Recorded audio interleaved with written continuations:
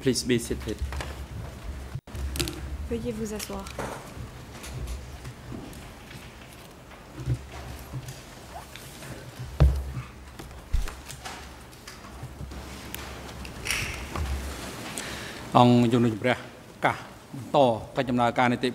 The court is now in session. L'audience est ouverte. Today, the chamber will hear the testimony of witness PHNEU Yav. And Greffier, could you report the attendance of the parties and individuals to today's proceedings?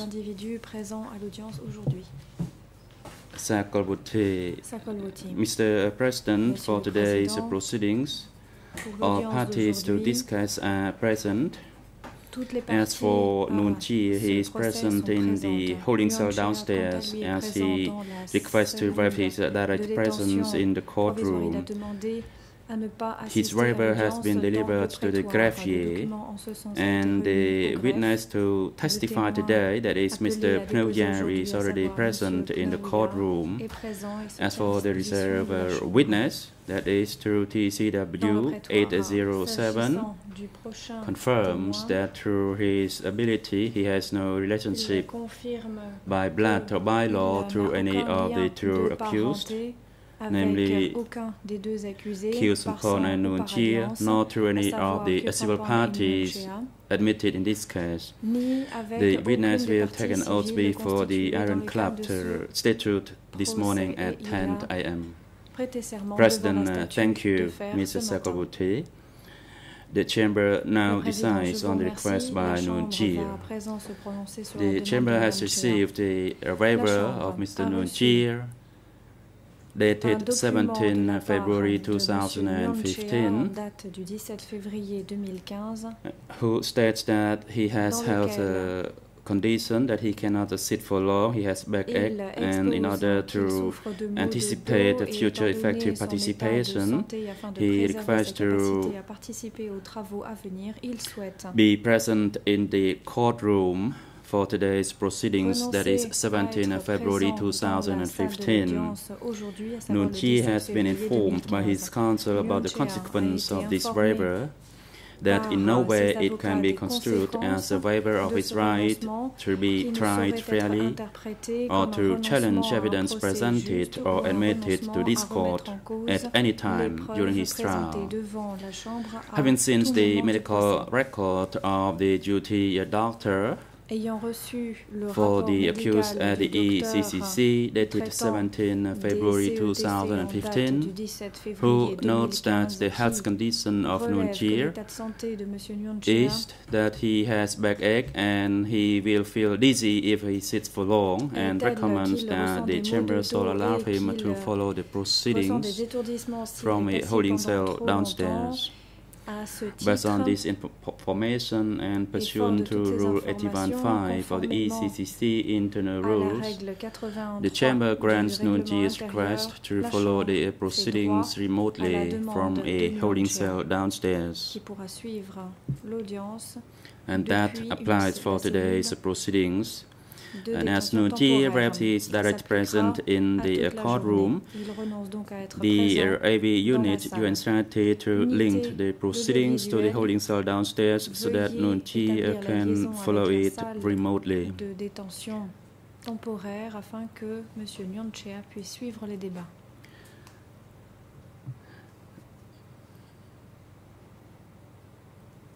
The chamber will now hand the floor to the co-prosecutors to put questions to the witness PHNEU Yav before other parties, and that is in pursuant to Rule 91 bis. The combined time for the prosecution and the lead co-lawyers for civil parties is for this entire morning session until the lunch break. You may now proceed. Merci et bonjour Monsieur le Président, Madame et Messieurs les juges, bonjour à toutes les parties, le public, bonjour Monsieur le témoin. Mon nom est Vincent Dehild et je vais vous poser des questions au nom du bureau des coprocureurs jusqu'à peu près 11 heures, moment auquel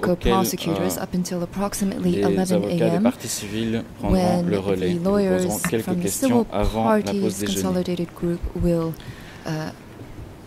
Alors, je vais tout d'abord vous poser quelques questions concernant votre passé avant le 17 avril 1975.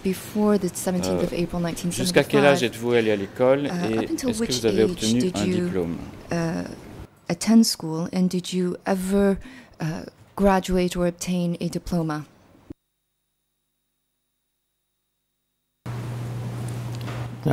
I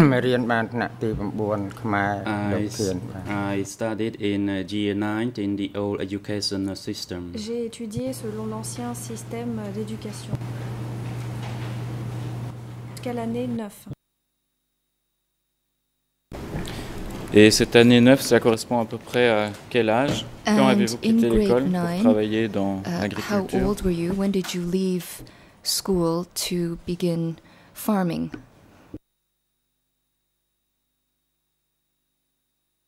When I quit schooling, lorsque j'ai quitté I l'école, ordained as a monk. j'ai pris la robe. Donc pourriez-vous juste préciser à quel âge environ avez-vous pris la robe?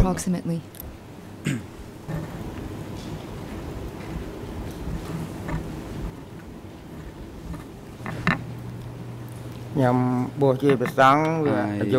became a monk when devenu moine. I was 18 years old. J'avais 18 ans. Très bien. Vous avez dit avoir participé au mouvement révolutionnaire. À partir de quel moment l'avez-vous fait? At which point in time did you participate? I joined the revolutionary movement in 1970. En 1970. Merci. Dans votre procès verbal d'audition par les enquêteurs des juges d'instruction, il n'y en a qu'un.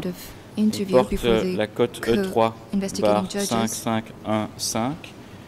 Vous avez dit ceci à la réponse 2.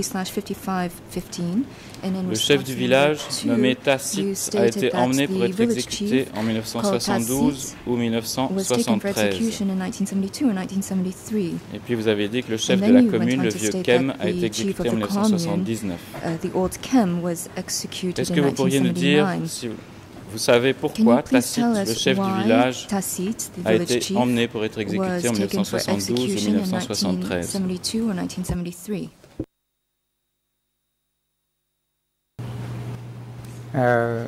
Tacite had an issue with the commandos, as far as I know. Il avait eu un problème avec le commandant, le chef responsable. Vous voulez dire un problème de discipline? Do you mean by that there was a problem of discipline or something else?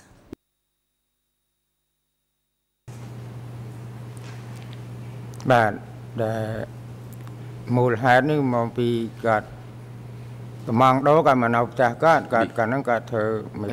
time, the commandos came to stay at his house, and of course he was the responsable, le chef, est venu. I don't know, maybe it's for that reason that he was taken and killed. Alors, je ne sais pas si c'est pour cela qu'il a été emmené et exécuté.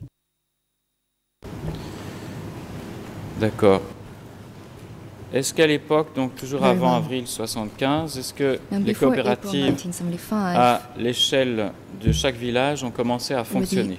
Savez-vous à peu près à quelle période? Do you know at which point in time they started to operate? The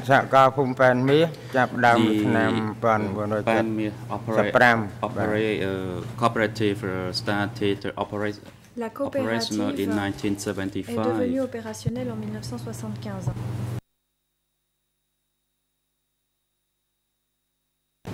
Là, vous voulez bien parler de la coopérative de votre village de PHNEU, commune de Samrong, district de Tramkak, dans la province de Takeo. Est-ce que c'est ça? Is that exact? Yes,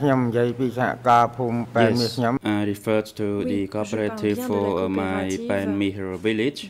It started operational. Its operations in 1975. Très bien, j'en viens à la période qui suit. Very well. Et c'est la période comprise entre le 17 avril 75 et 76.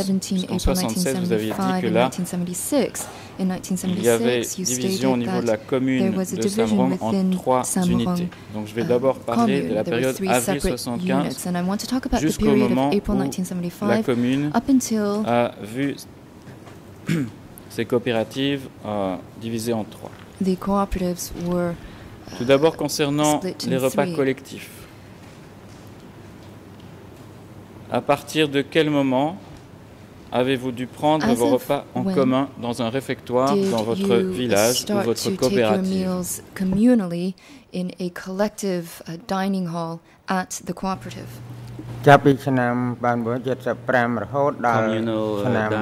started in 1975 and it continued until 1978. Jusqu'à 1978.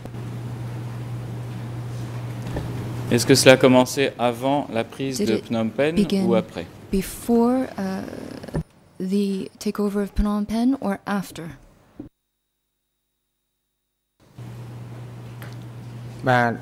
It started after Phnom Penh had been liberated. Cela a commencé après la libération de Phnom Penh.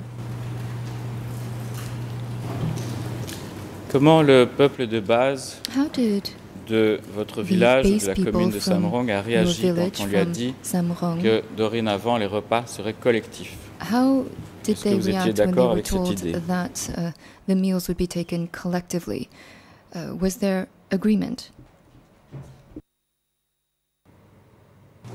If we did not agree, eh bien, si nous n'étions pas d'accord, then we might be taken away and killed, and for that reason nobody dared to make any protest.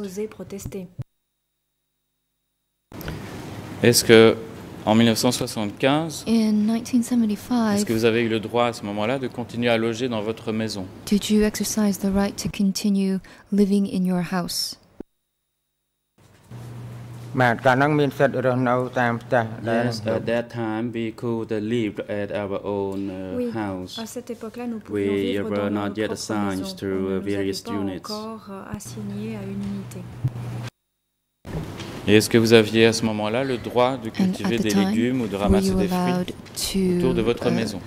Farm vegetables or fruit in the area surrounding your house?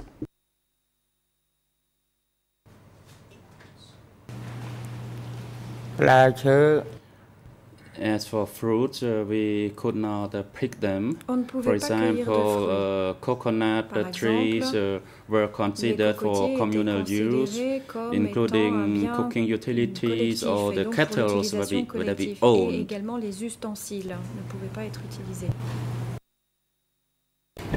Vous avez mentionné l'année 1975 comme étant le moment où vous avez commencé à prendre vos repas collectivement. Est-ce que c'est aussi à ce moment-là que les biens privés ont dû être remis à la collectivité?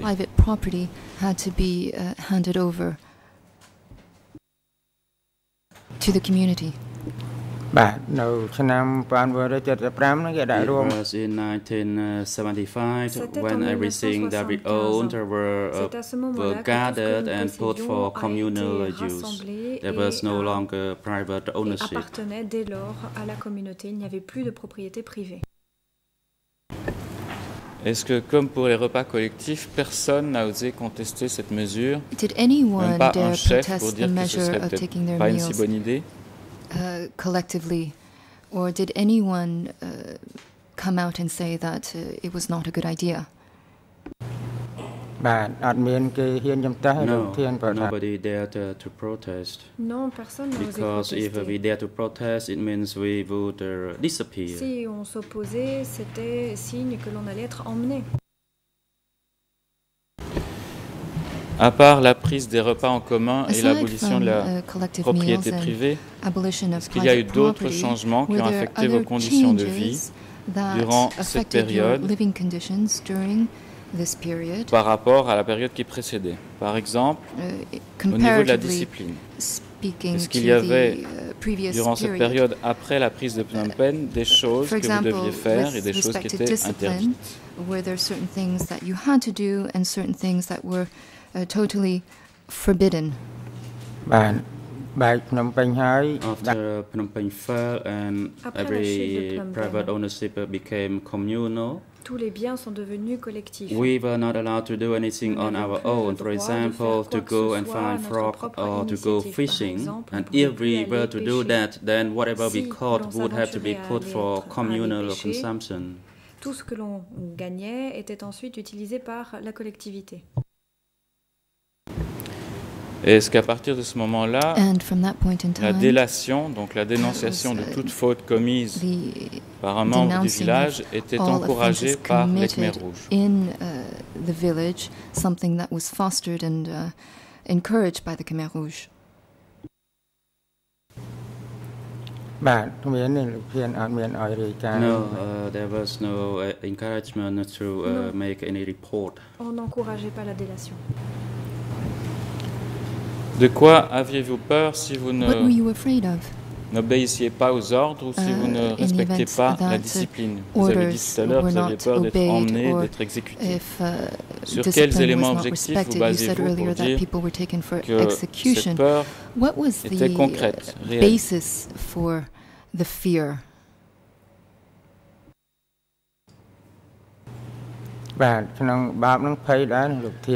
We lived in fear during that regime. We were afraid that we would make a mistake, because if we made a mistake, then we would be taken away and killed. On était emmenés et exécutés.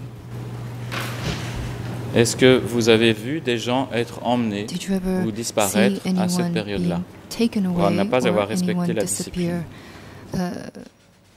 For failing to respect discipline at the time. At the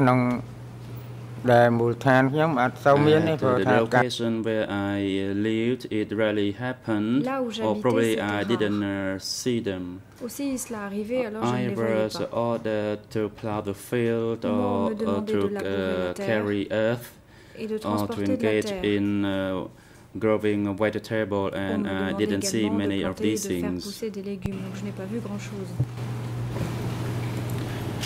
Je vais maintenant vous parler du moment où les évacués des villes sont arrivés dans votre commune de Samrong.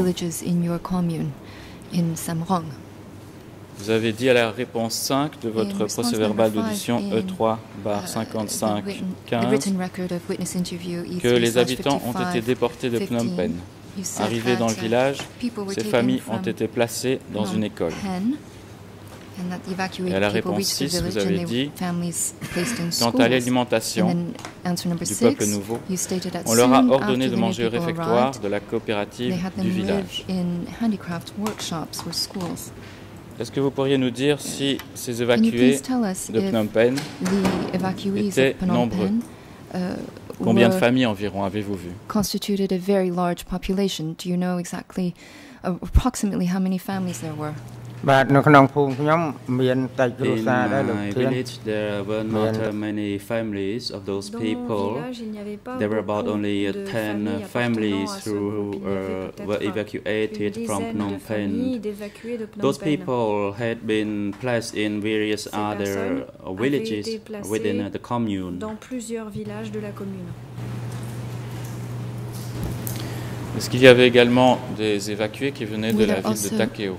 Evacuees who came from Takeo.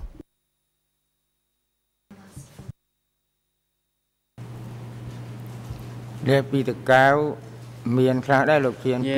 there were some people who were evacuated from Takeo. And my neighbors in the village also had their relatives evacuated from Takeo. Pourriez-vous nous dire dans quel état physique sont arrivées les personnes évacuées de Phnom Penh ou de Takeo? The evacuees from Phnom Penh or Takeo. In what kind of state were they in?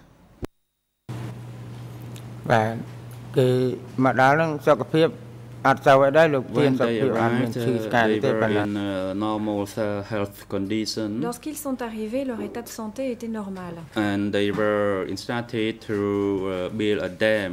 On leur a called demandé Dong Sap de Dam. construire un barrage, le barrage de Dong Sap.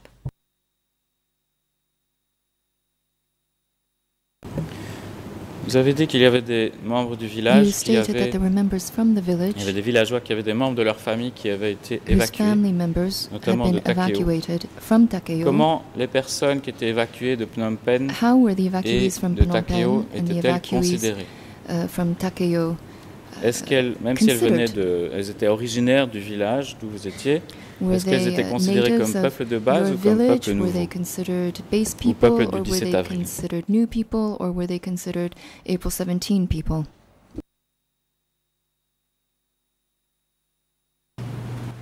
Bah, លោកធានគេចាត់ទុកជាប្រជាជនថ្មីគេហៅថា They were considered new people. On les considérait comme and des they were gens also nouveaux. considered the depositees. Les confiés. Merci. Est-ce qu'à leur arrivée, les biens personnels des gens du 17 avril ou des gens nouveaux ont été également confisqués et placés dans un endroit au service de la collectivité?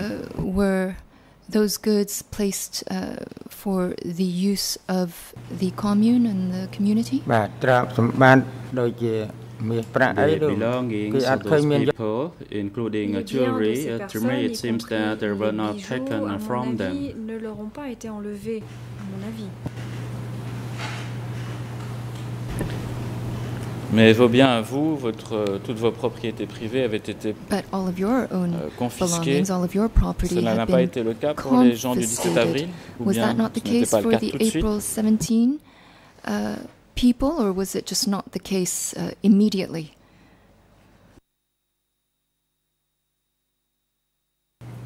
I didn't know about that because I was busy in working in the rice fields. J'étais trop occupée à travailler dans les rizières.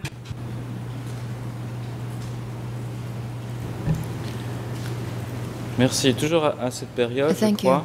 Vous avez dit dans votre procès-verbal E3/5515 à la réponse 9 que les enfants devaient ramasser les bouses. En dehors de ce travail de ramassage de bouses, on leur permettait d'apprendre à lire et à écrire environ 2 à 3 heures par jour. Après le cours, on leur ordonnait de garder les bœufs jusqu'à 17 heures avant de manger. 5 p.m. until question 10, qu'est-ce qu'on apprenait aux enfants? Réponse 10, on leur apprenait à déchiffrer les lettres de l'alphabet ABCD et à lire des mots. Fin de citation. Pourriez-vous nous dire à partir de quel moment vous avez été chargé d'apprendre aux enfants à lire des mots ou à déchiffrer les lettres de l'alphabet?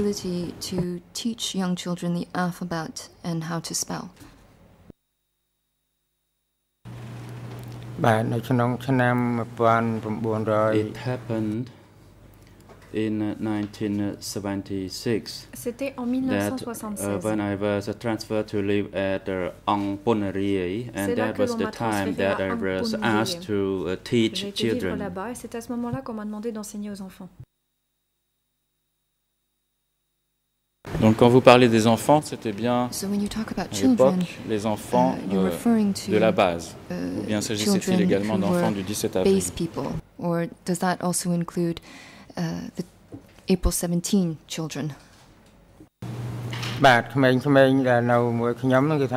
children whom I taught were children of all the best people, and they were not the children of the new people. Ce n'étaient pas les enfants des peuples nouveaux. À l'époque, est-ce que vous étiez qualifié pour enseigner? Est-ce que vous aviez été formé pour pouvoir apprendre aux enfants à lire l'alphabet ou à lire des mots? Read the alphabet and teach them how to spell. បាទកាលនោះគេឲ្យខ្ញុំបង្រៀនលោកធាន I was asked to teach the children that is the Khmer alphabet and to teach them how to spell, and I was given an instruction book or guidebook to assist me in teaching them. Ce manuel m'aidait à leur enseigner. Ok, pour en revenir aux familles évacuées de Phnom Penh ou de Takeo, quand elles sont arrivées au village, est-ce qu'elles... Vous avez dit qu'elles étaient placées dans une école. Est-ce que ces familles ont dû construire un logement par la suite, ou bien est-ce qu'on a mis un logement à leur disposition? Housing.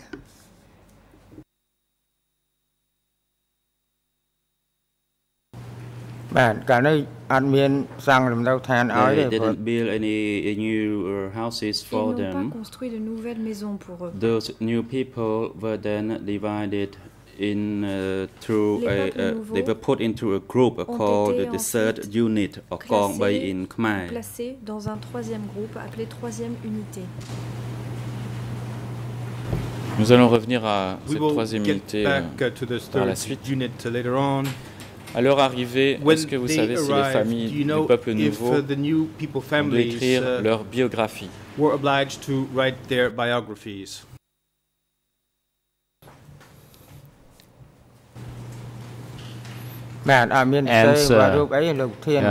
biography were taken at the beginning.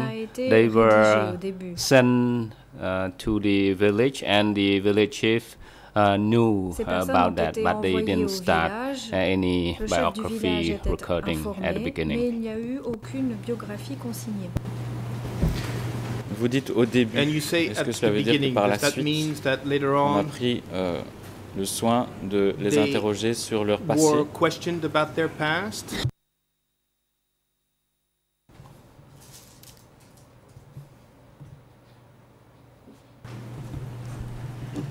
Witness. Yes, I don't know whether the village chief asked them for biography, but they were sent to a school, a primary school building in the middle of the village.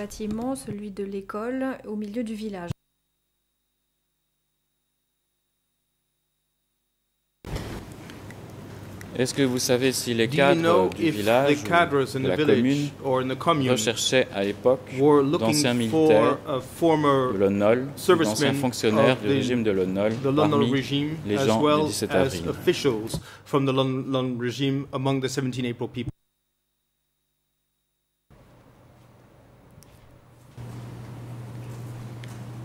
Witness. Mr. President, could you advise the council to ask the question again, because I don't understand his question. Je n'ai pas compris la question. Peut-on répéter? Oui, oui, tout à fait. No problem. Donc je vous demandais si vous saviez si à l'époque les cadres du village ou de la commune recherchaient parmi les évacués de Phnom Penh ou de Takeo d'anciens militaires ou d'anciens fonctionnaires du régime de l'ONOL. On recherchait les gens qui avaient travaillé dans les villes sous le régime de l'ONOL.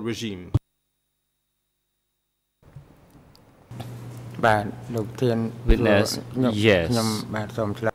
I would like to tell you that no question asked.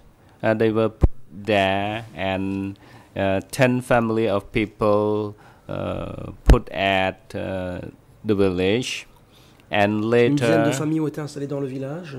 They were sent to Unit 3. Par la suite, ces gens ont été envoyés after à Unité 3. The unit was formed, they were all sent to that Unit 3. Après la création de cette dernière.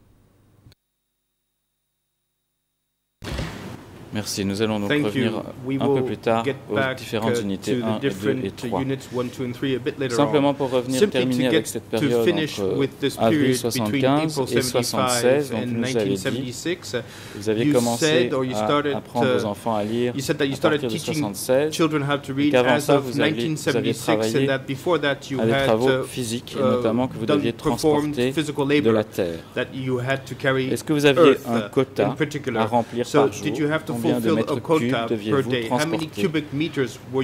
par jour de terre?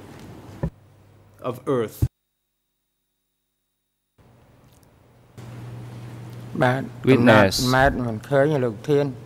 There was no specific quota for that, but the work would start from 6 a.m. and we would have a lunch break at 11:30 that we need to go back to the communal kitchen for lunch. Pour cela, nous rentrions à la cantine collective. Et dans l'après-midi, jusqu'à quelle heure travaillez-vous? Et est-ce qu'il est arrivé que vous travaillez également le soir ou la nuit?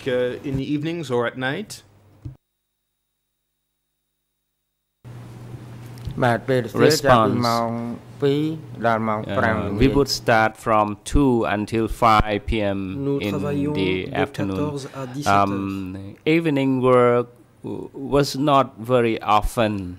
On ne travaillait pas souvent le soir. So some other people in the unit were also assigned for evening labor. Il y avait d'autres gens qui étaient chargés de travailler le soir. À l'époque, durant ces travaux, est-ce que vous aviez le droit de discuter des instructions, des ordres, le droit de vous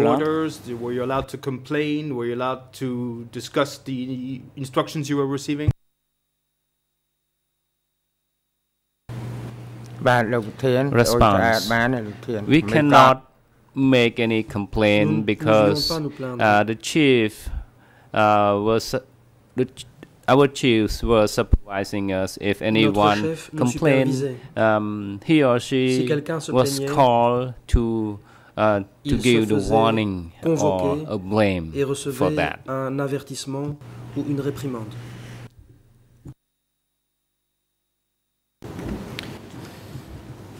D'accord. J'en viens maintenant à la période suivante que vous avez déjà anticipée sur cette ligne de questions. Il s'agit des différentes unités de coopératives,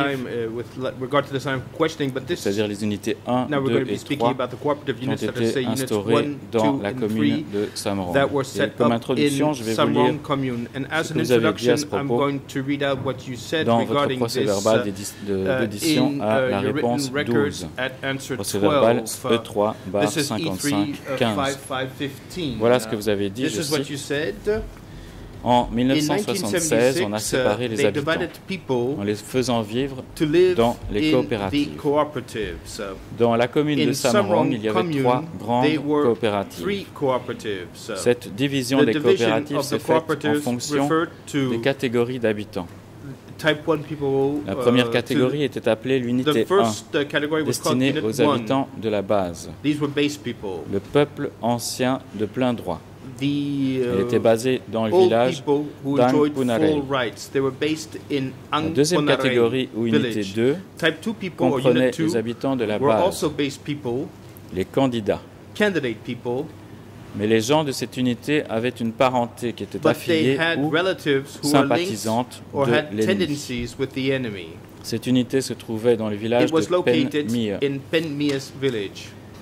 Quant à la troisième catégorie, ou unité 3, elle était composée des habitants déportés de Phnom Penh, ou appelés les gens du 17 avril, population halogène. Celle-ci est située dans le village de Ta Son.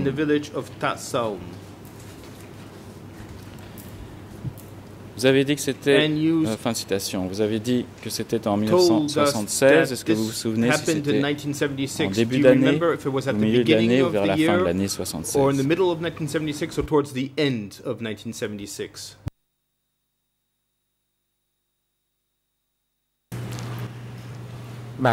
Response.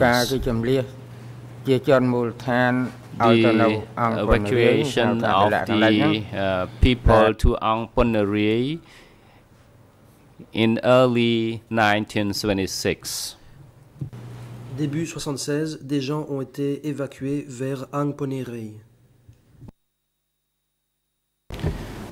Est-ce que vous avez appris ou est-ce qu'on vous a dit qui avait décidé de classer les gens de la commune de Samrong en 3 catégories bien distinctes? Et si oui, sur base de quels critères exactement?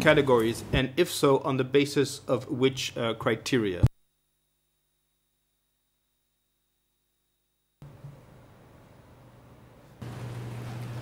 Response. I don't know about that, but on that day, you should go to stay in Ang Poneri in Unit 1, and other people should be in Unit 2. So there's a kind of exchange of people from one unit to another. I don't know who made the decision for that. Les membres de ces unités, mais je ne sais pas qui en a pris la décision.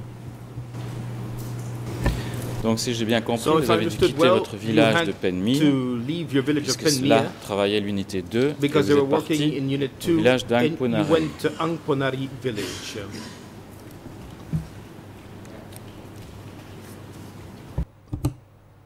Où avez-vous logé à Ang Ponari? Where did you stay in Ang Ponari?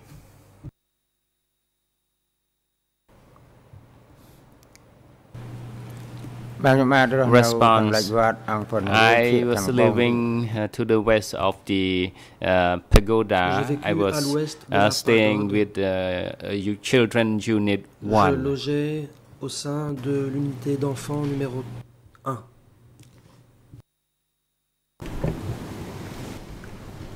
Si j'ai bien compris, vous logez là parce que vous étiez enseignant, pas parce que vous étiez enfant. Staying there because you were a teacher, not because you were a child. Is that correct?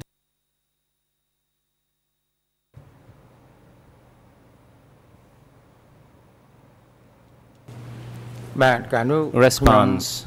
At the time, I was assigned to take care. J'ai été chargé the children, advise them to collect cow dung, and also teach them alphabet and vowel, and to supervise those children when they are tendering cattle, and so on. Les enfants devaient aussi surveiller le bétail, et pendant ce temps-là, je devais les encadrer. Vous avez dit concernant la deuxième catégorie, l'unité 2, il s'agissait d'habitants de la base, mais des habitants de la base qui avaient une parenté, étaient affiliés ou sympathisantes de l'ennemi. Qui était l'ennemi à l'époque? Est-ce qu'il s'agissait d'un ennemi extérieur, d'un ennemi intérieur?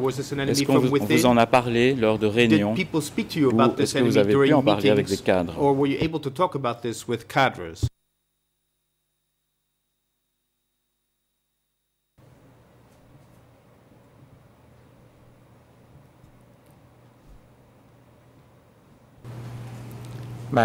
Answer.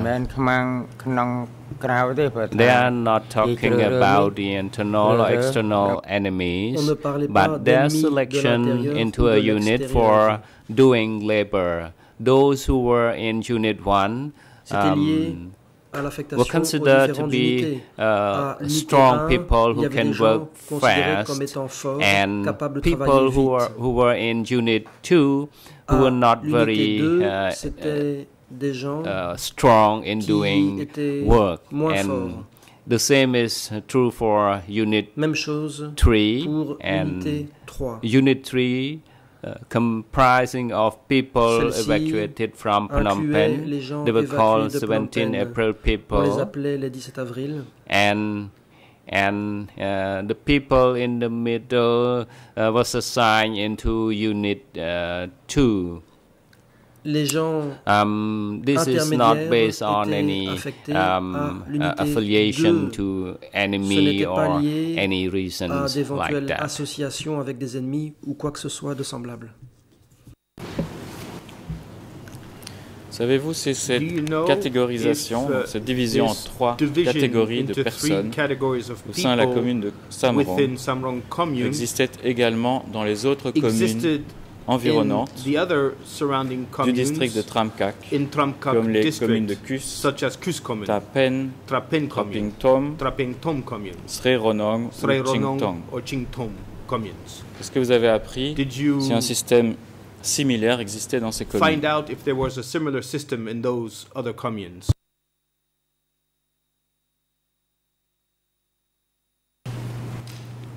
Witness. The division of two categories, I don't know about that because everyone had to stay in his or her place.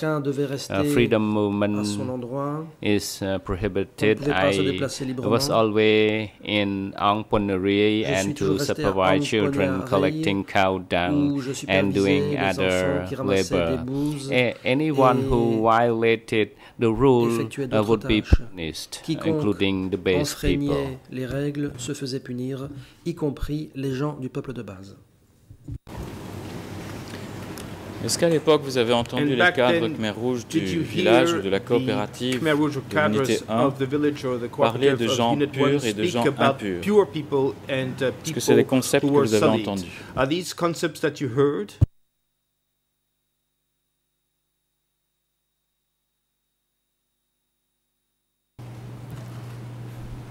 Witness, I heard about that the pure people and anyone who was considered wealthy was sent to the southern part, and other who is not wealthy was sent to Ban Mias village, and anyone who were considered as rather wealthy and good conduct was sent or included into a candidate people unit. Ou comme se comportant bien étaient envoyés dans l'unité des candidats.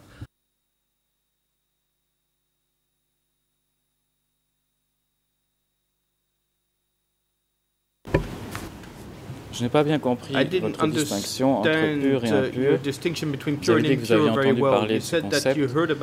Est-ce que les gens de l'unité 1, à laquelle vous apparteniez, le peuple de base de plein droit, étaient considérés comme des gens purs ou plutôt des gens impurs?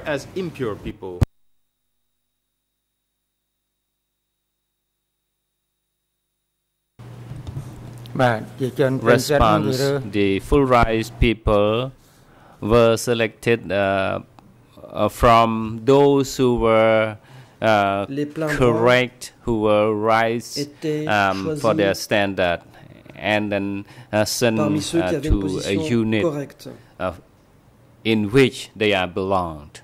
Et on les affectait à l'unité où ils avaient leur place. Est-ce qu'on vous a expliqué ce que ça voulait dire, l'expression peuple ancien de plein droit, par opposition à candidat? Quelle était la distinction qui était faite à ce niveau-là? What was the distinction made between both categories?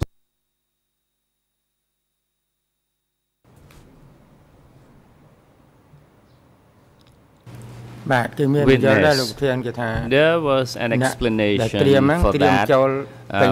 Those who were candidate people, they allow them times to be checked, and later they can be, or they may be, a full rise people for that purpose. Et éventuellement intégrer les pleins droits.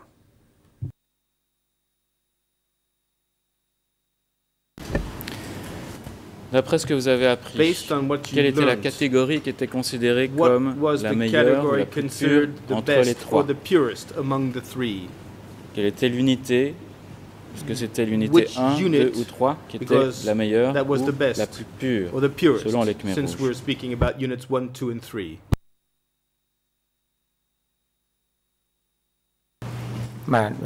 answer. As far as I know, the selection of people to be in Unit 1. Unit 1 is the purest, and Unit 2 is the purer, and Unit 3 is the lowest in category of people.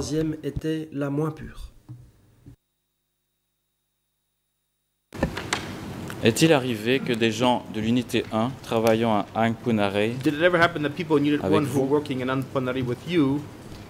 soient retirés de l'unité 1 et soient envoyés dans l'unité 2 à PHNEU?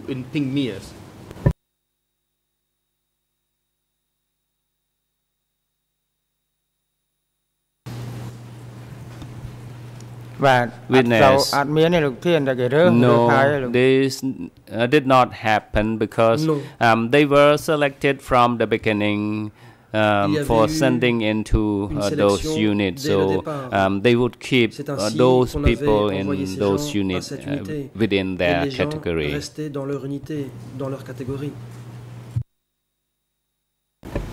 Savez-vous s'il y avait une différence entre la discipline qui régnait au sein de l'unité 1, considérée comme la plus pure, et au sein de l'unité 2, considérée comme moins pure? Est-ce que, par exemple, les conditions de travail, la discipline était plus dure pour l'unité 2 par rapport à l'unité 1? Est-ce que vous savez ça?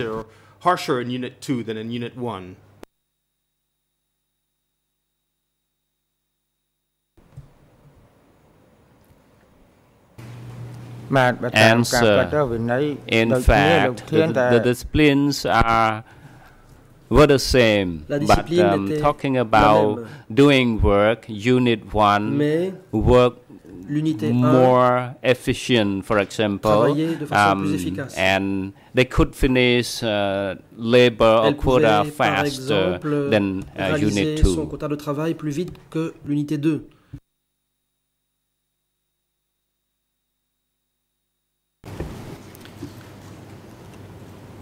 Très bien. Est-ce qu'il est jamais arrivé durant toute cette période que quelqu'un appartenant à l'unité 3, donc membre du peuple nouveau, puisse être promu grâce à son travail et intégrer l'unité 1 ou l'unité 2?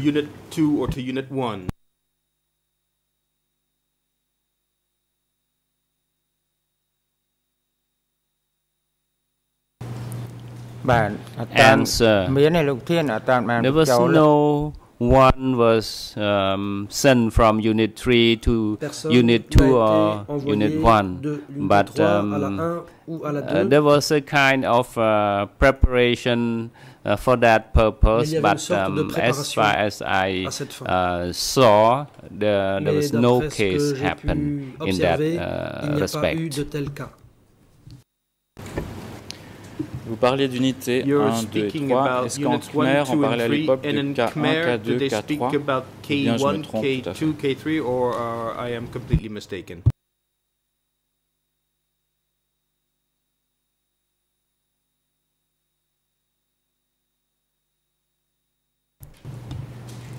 Venice, yes, they were called in Khmer Kong Mui, Kong Pi, Kong Bay in Khmer, but Unit 1, Unit 2, Unit 3. Another term used was the full right unit, the candidate unit people, and the depository unit people. Concernant les conditions de travail et de vie dans la coopérative de l'unité 1,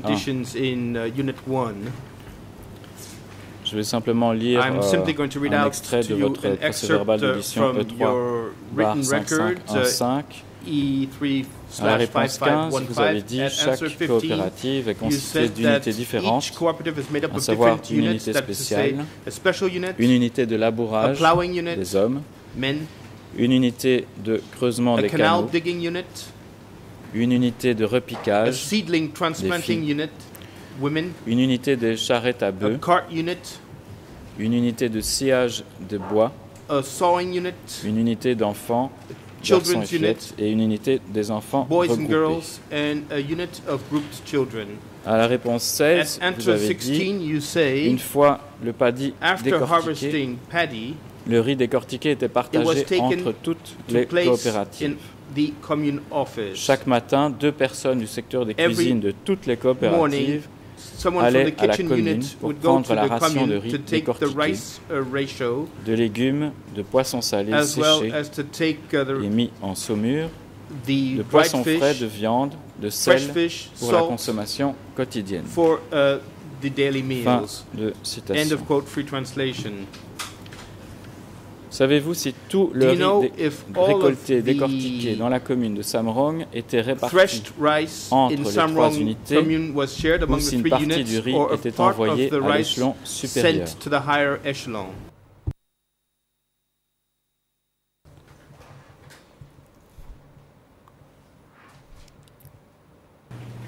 Answer.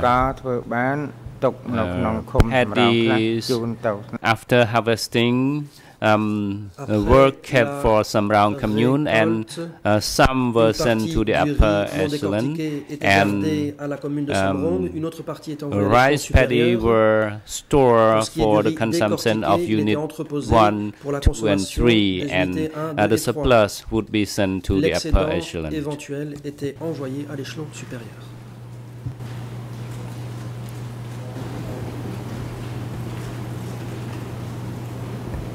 Je suis un peu étonné quand j'ai lu votre réponse 16. Vous disiez que tout était partagé entre toutes les coopératives et vous citez qu'il y avait du riz, des légumes, des poissons salés, des poissons frais, de la viande, du sel. Est-ce que vous savez exactement ce que les gens de l'unité 2 ou de l'unité 3 mangeaient?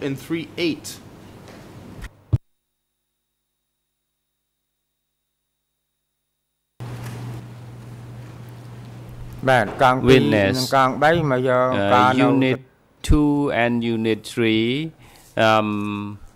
receive the rice from the commune office, and they would come every morning to collect rice for their meals. En ce qui concerne les travailleurs de l'unité 1, est-ce que vous aviez assez à manger pendant la période 1976 à 1979 par rapport au travail qui était demandé aux gens de la base?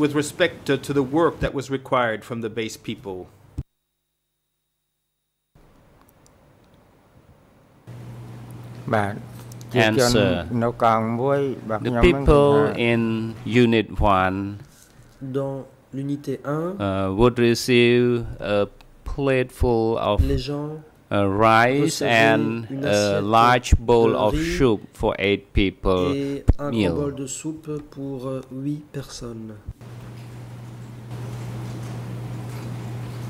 Donc si je comprends bien, vous n'avez pas cité de viande, de poisson frais.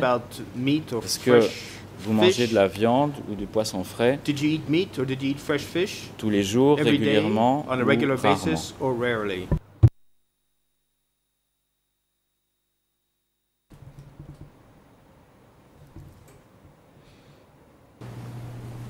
Answer. There were some fresh fish with the morning glory soup, and people were assigned to work in a fishing unit. They can collect fish for our soup. De la pêche, et c'était eux qui pêchaient le poisson pour la soupe. Je vais vous lire ce que vous avez dit à la réponse 22 de votre procès-verbal d'audition. Nous avions le droit de manger 2 fois par jour, le midi et en fin d'après-midi. Nous ne mangions pas assez. Les autres, comme moi. On avait droit à chacun à un bol de riz et un grand bol de soupe liquide au liseront d'eau disposé au milieu de la table. tous les 10 jours, on abattait un bœuf pour nous donner à manger. Là, vous avez déclaré que vous n'aviez pas assez à manger. Pourtant, vous nous avez dit que vous étiez la meilleure unité, la plus pure, les habitants de la base de plein droit.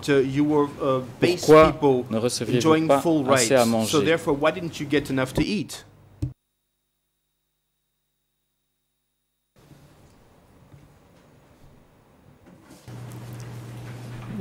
Answer. Talking about meals, it was similar for the 3 units, Unit 1, Unit 2, and Unit 3. So,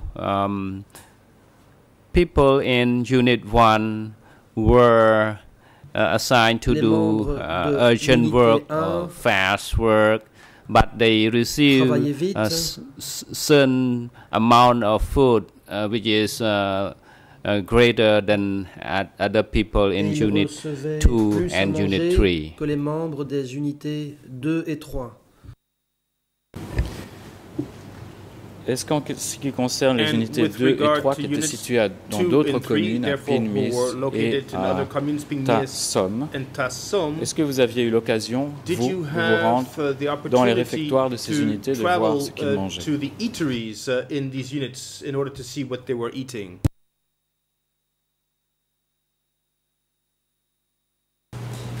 Answer. I never went to their dining place, so I would always stay at Ang Ponnerie.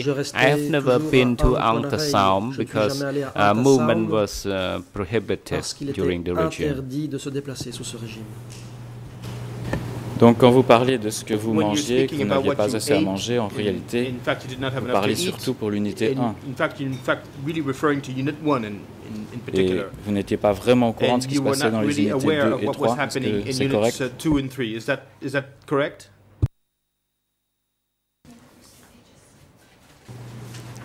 Answer.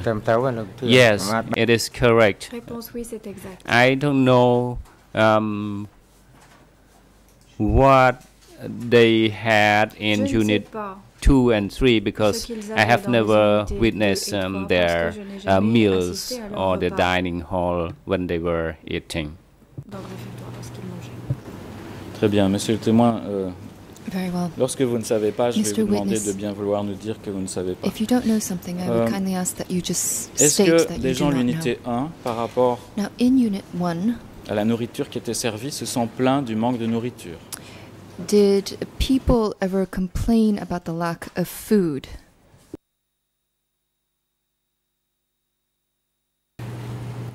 Yes, sometimes we complained, but we complained without letting the unit chief knew that we complained. If he knew, he would re-educate us, although he would not send us to be killed. Mais il ne nous aurait pas envoyés pour être exécutés.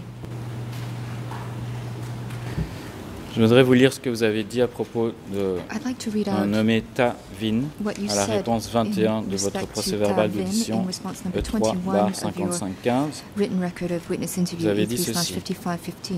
Dans mon unité, le nommé Ta Vin, V-I-N, de l'unité des charrettes, a été arrêté et emmené au centre de Krang Tachan. Il a été accusé d'avoir cherché des histoires à cause du fait qu'il ne mangeait pas assez.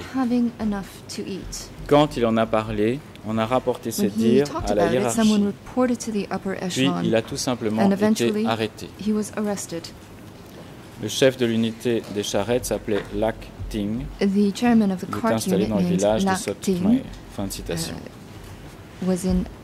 Est-ce que vous vous souvenez de cet épisode où ce nommé Ta Vin a été arrêté et emmené au centre de Krang Tachan parce qu'il s'était plaint qu'il ne mangeait pas assez? Because he was complaining about not having enough to eat. I cannot recall the details, but I can only recall that Tavan was taken to Krang Tachan after he had been arrested.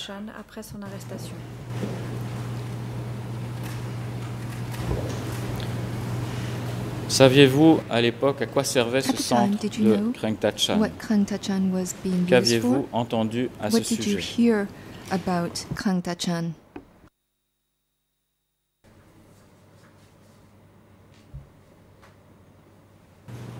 We were not allowed to know what happened at Krang Tachan. We only heard that it was a detention center. And we were not allowed about whether people had been killed at Krang Tachan. Nous ne pouvions pas savoir si les gens avaient été tués à Krang Tachan. Mais comment est-ce que vous avez appris que Tavin avait été précisément emmené à Krang Tachan et pas ailleurs? Qui vous l'a dit? Who told you that?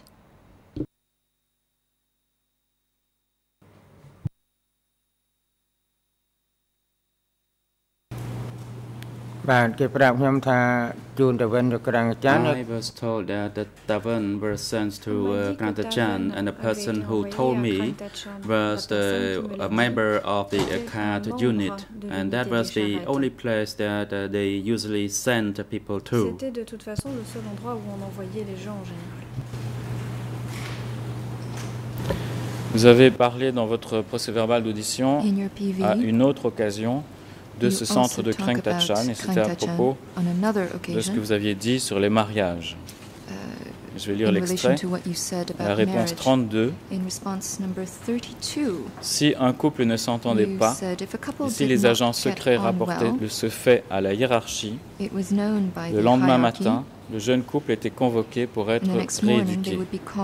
Le couple était menacé d'être envoyé à un endroit quelconque, comme au centre de Krang Tachan, par exemple. Donc vous dites que vous saviez seulement que Krang Tachan était un lieu de détention. On voit ici qu'apparemment on menace des gens de les envoyer au centre de Krang Tachan. Vous n'avez jamais entendu de la bouche de cadre ou d'autres collègues ce qui se passait à Krang Tachan?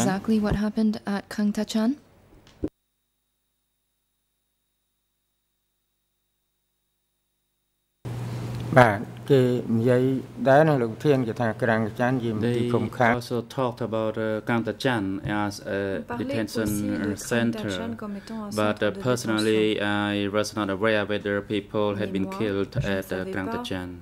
Si les gens y avaient été tués ou pas.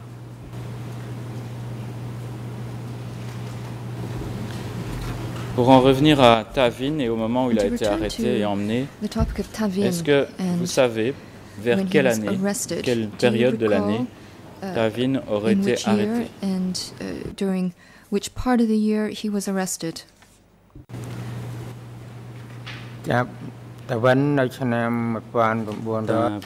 was arrested in mid-1976. Au milieu de l'année 1976. Or rather, it was in late 1976. As I recalled, I began teaching children in late 1976. Que c'est fin 76 que j'ai commencé à enseigner aux enfants. And I met him during that time. Also, I met Tateng. J'ai aussi rencontré Tateng.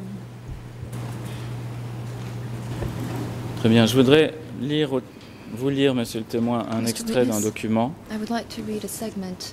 C'est le document E3/4084.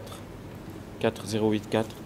Je ne vais pas vous le montrer parce qu'il est un peu difficile à déchiffrer en khmer. La copie n'est pas très bonne. C'est un compte-rendu du comité de la coopérative de Ta-Pem qui est daté du 13 mai 1977 et qui dit ceci. Je cite. Commune de Ta-Pem, district de Tram Kok, compte rendu. Sub-district summary. À l'attention de l'encart bien respecté. A report to respected Ankar.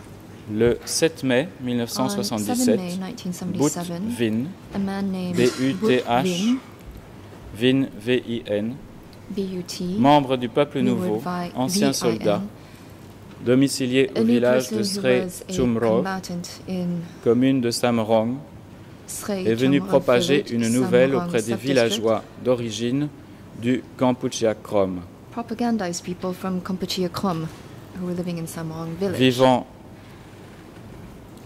dans le village Samrong, commune de Tapem. Là, j'ai pris la traduction anglaise parce que la traduction française n'est pas claire. Donc, il est venu propager une nouvelle auprès des villageois d'origine du Kampuchea Krom, vivant dans le village de Samrong, commune de Tapem, selon laquelle l'Ankar avait emmené tous leurs compatriotes vivant dans la commune de Samrong et que l'Ankar allait faire subir le même sort à la population de la commune de Tapem. Fin de citation. Et au dossier figure aussi un autre document, D157.55, envoyé le même jour, le 13 mai 1977, au camarade chef de la commune de Samrong, qui dit ceci, je cite, « Je vous prie d'arrêter et d'envoyer But Vin à la police avec la présente lettre. »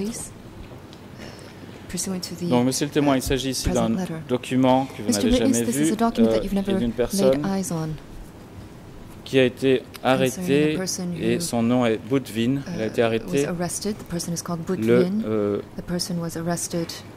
13 mai 1977. Est-ce que ce But Vin, dont il est question dans ce document, est ou pourrait être la même personne que Ta Vin, ou bien s'agit-il de deux personnes différentes? Or do you think these are two different individuals?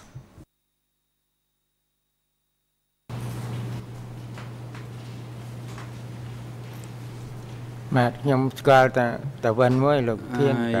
only know Tavan, but I am not familiar with another person with the name that you just read out to me. Je ne connais pas la personne dont vous venez de me parler. Très bien. Toujours, juste avant la pause, je crois. Toujours dans l'unité 1, vous aviez travaillé. Est-ce que vous avez dû assister à des réunions de critique ou d'autocritique? Et si oui, qui faisait-on exactement? And if so, what exactly occurred?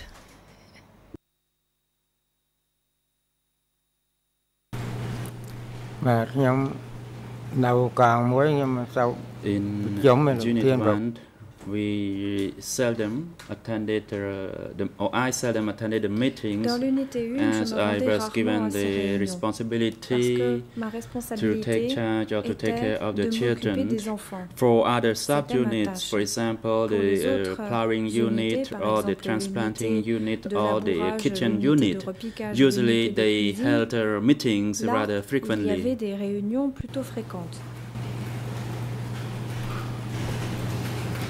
Vous avez tout de même mentionné avoir eu l'occasion, c'est la réponse 29 de votre procès-verbal d'audition, vous avez dit « J'ai eu l'occasion de participer à de grandes réunions ». C'était le chef de la commune qui présidait les réunions en question. Est-ce que lors de ces grandes réunions, sous la direction du chef de commune, et on a dit tout à l'heure qu'il s'agissait de Takem, est-ce que les travailleurs du 17 avril étaient invités à ces réunions? April 17 people invited to those meetings. No, they were not. Non. Because the meetings were held in the cooperative, in our respective units. For example, at Unit 1, the meeting was held exclusively for members of Unit 1, and that applies to Unit 2 and Unit 3 respectively. Il en est de même pour l'unité 2 et l'unité 3. Durant ces grandes réunions sous la direction du chef de commune, est-ce que l'on a parlé des ennemis, spécialement à partir du moment où il y avait de plus en plus du combat à la frontière du Vietnam? Est-ce qu'on a parlé des ennemis Yuan à Did you ever l'époque? hear about the Yun enemies? បាទកាលនោះអត់មាននិយាយទេលោកធានគេមានអត់មានប្រាប់ជាជនថាចេះចោះហើយទេបាទ about this matter or told the people about these matters. Some of us heard about it, but we did not dare to talk about it as we were afraid we would be taken away and killed. And our unit chief also did not tell us about that. The meeting mainly focused on the work that we were assigned to do, for example, to work faster or to transplant the rice seedlings faster. They did not talk anything about the Yun. President, thank you, the Deputy Co-Prosecutor. The time is appropriate for a short break. We will take a break now and return at 10:30. Court officer, please assist the witness during the break and have him return to the courtroom at 10:30. The court is now in recess. ចេញក្រងឈើ